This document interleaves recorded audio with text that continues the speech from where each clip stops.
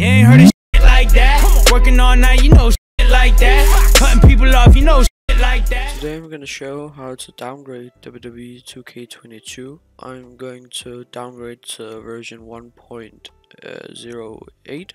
So first you right click on your Steam icon in the taskbar or on your desktop. So if it's like this, you right click and then properties, but I'm gonna do it from the taskbar. So right click, Steam, properties, and then you can see yours should probably look like this.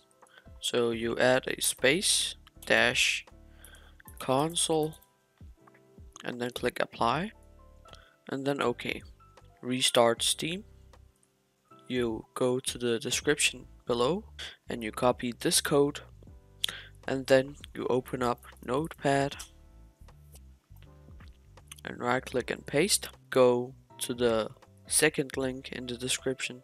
You go to the third link and I want to downgrade to the patch 108.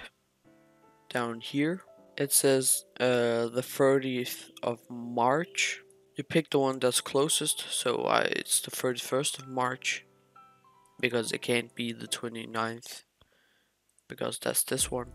You copy the manifest ID, right click, copy, then go back to Notepad, highlight the manifest ID, right click and paste.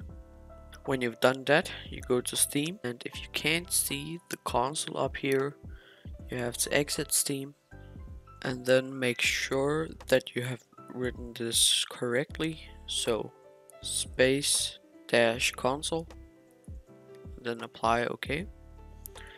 And when you open Steam, you go to console, you go back to the Notepad, you highlight it, copy,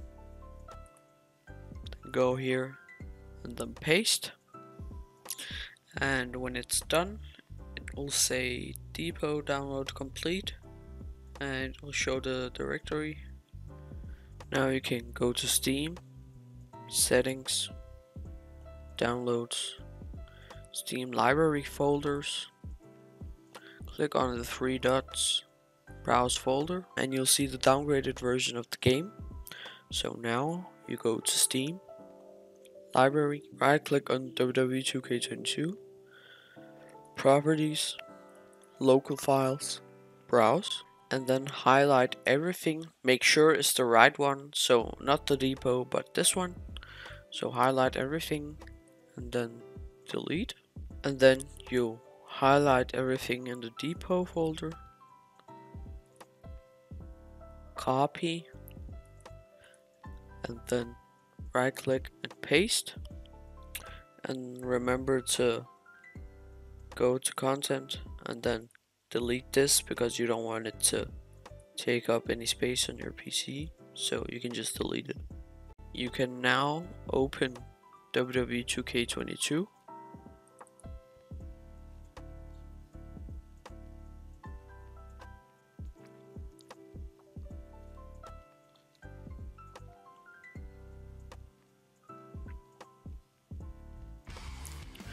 And now you'll see the 1.08 update, and as you can see from the background, this is a mod that I installed to the game.